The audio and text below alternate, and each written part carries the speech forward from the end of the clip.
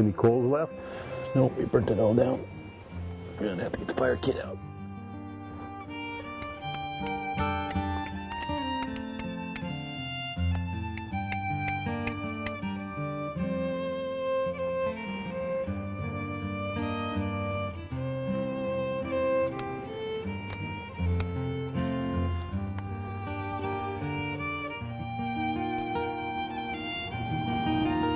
Fire.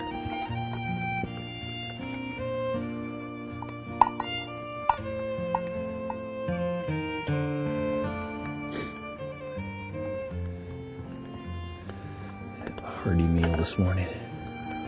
Then we could dump a little bit of that wild rice in there too. Yeah. Sleep well last night? They did. It was a good night. Fairly quiet. Well, this morning we'll eat our breakfast. We'll break camp and head on over. See what kind of relations we can establish with the natives. I do not believe they know we're here yet. I'm Lawrence Howard, of course, and I was born in Hanover County, Virginia in 1734. My father was a carpenter, so I learned the carpentry trade. And then I got the frontier bug, so I fought in the French and Indian War. I was at Braddock's defeat. I was fighting for the French side at the time. And then after the war, since the French couldn't be in the area anymore, I joined up with and taking scouting now for the English and trying to gain trade relations with the Ojibwe for the English now that they're in the area. Looks mighty hardy.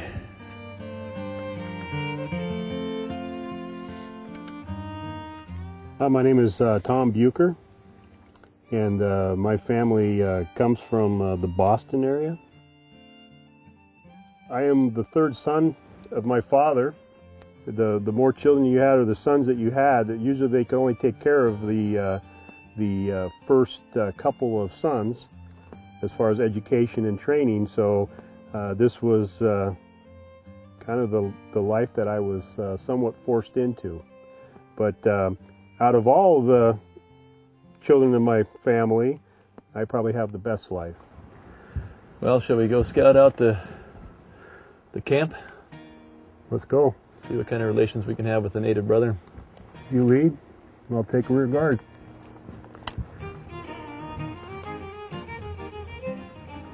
We find the native tribes very welcoming to us, very hospitable, the ones that we've come across so far. The natives that we encounter, they're a little bit concerned if they've heard from the tribes from the east that the British have a tendency to come and stay. So that's one of the stumbling blocks that we're kind of running into.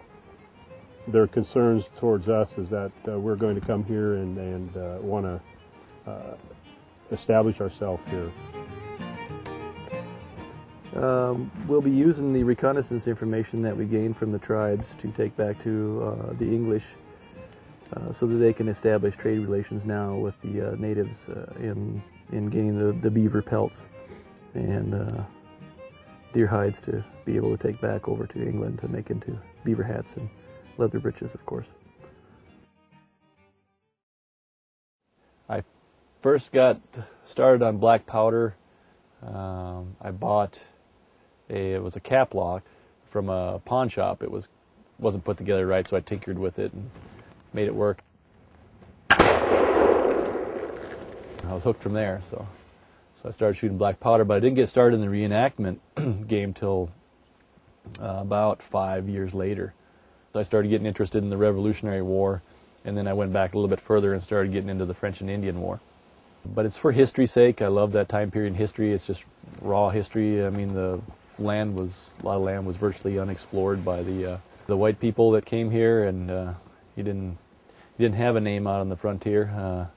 Didn't have a social security number. Didn't need a driver's license. You didn't pay taxes. You were free as you could possibly be. It was a good life that way for a frontiersman, but it could be a short life. I like that piece of history. it's fun to research it, to go back and actually live like they did and see how hard it was. You know, it's not easy. I mean, you sleep out in the cold, you're on the ground, you know. It's you can see where things got a little bit rough for them.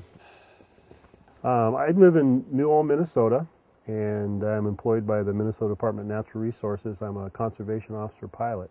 I started muzzleloader hunting when I was, I guess, probably about 13, and so that got me into the black powder rifle part of the reenacting.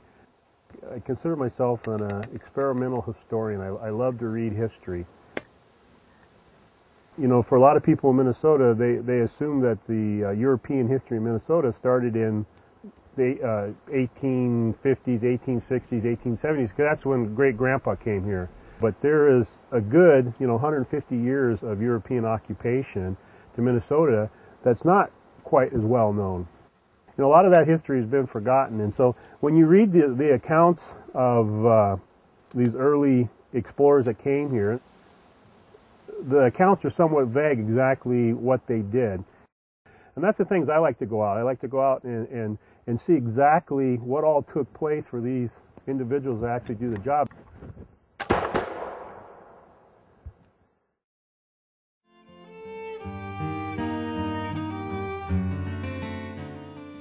Tonight we eat like kings.